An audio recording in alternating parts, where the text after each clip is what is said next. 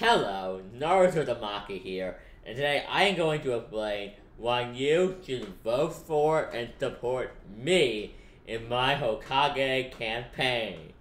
Now, first of all, my main goal while Hokage is not even to help the village, it's to help the world.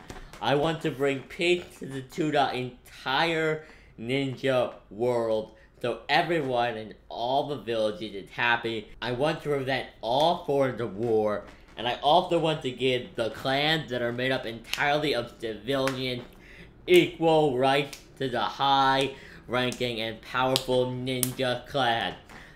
This has been a problem since the founding of the villages, that the citizens don't have much of a say in anything.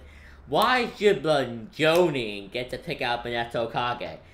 So, my first act as Hokage will be to immediately create a civilian council that will meet alongside of the Jonins with the feudal lord to make decisions regarding the Hokage. I would also like to decrease the amount of seduction missions we send our Kanoishis on to a minimum. In fact, if possible, if my dream of peace is ever reached, I would like to make it so no woman ever has to sacrifice her sexuality for the good of this village again.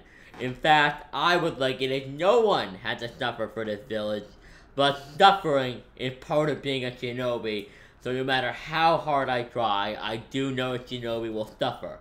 It is only realistic, but I will try to make that suffering be as small as possible. I want to decrease it to the minimum. I would also like to in place laws to take care of young orphans, and orphanages, and adoption programs. No young child should grow up without a family. So, from now on, if I am Hokage, every single child will be given a home in an orphanage until they are adopted by a family.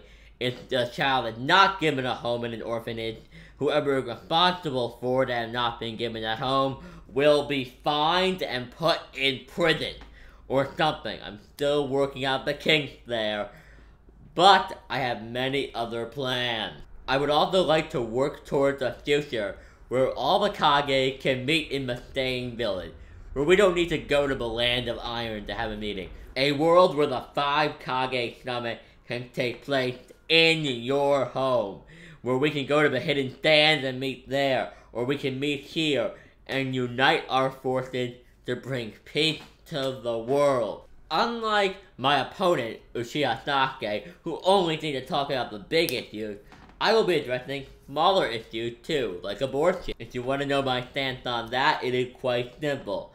It is the woman's right to decide what she wants to do. And the husband, as long as both the husband, or the father in some cases, as long as the father and the mother agree upon the decision in front of a legal representative like the Hokage, you can just sign the papers, go ahead and do whatever you want. All you need to do is prove that both parties agree, and you can do whatever you want.